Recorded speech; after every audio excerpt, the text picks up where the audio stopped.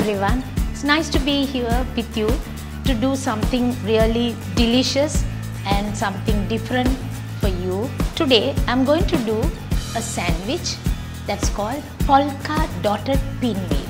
We will see how it is done.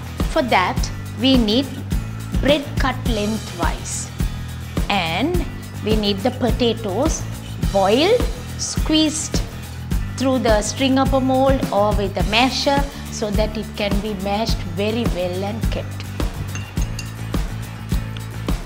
Butter with the potatoes, nicely cream it.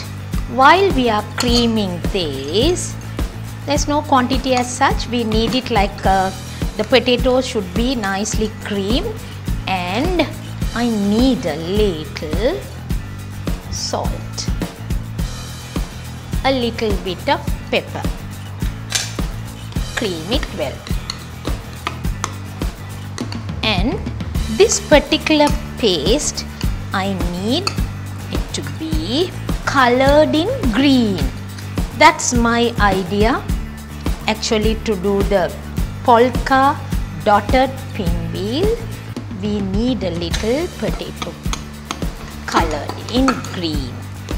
This we are going to keep aside, and then we take the mustard, a teaspoon of mustard, mix with a little butter and a little salt. I'm going to put a little salt also. Only salt, mustard cream and butter.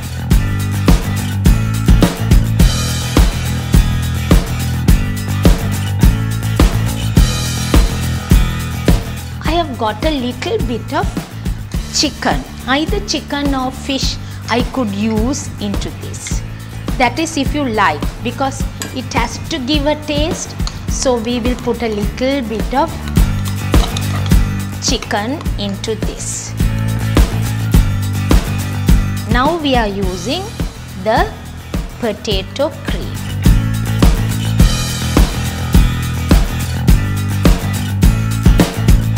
That's done.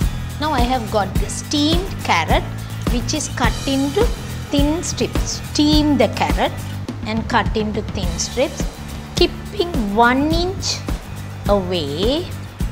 Now see what I am going to do. Roll this.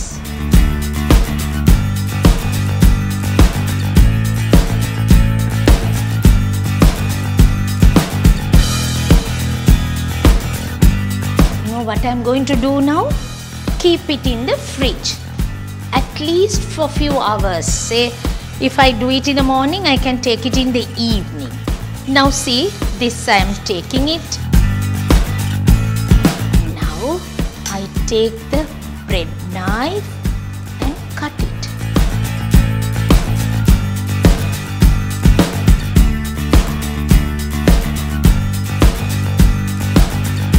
Now we made these polka dotted pinwheels, which is very nice. Tea time, anytime you can serve for your family. Isn't it nice? Really? You enjoy that? I hope you will be happy with it.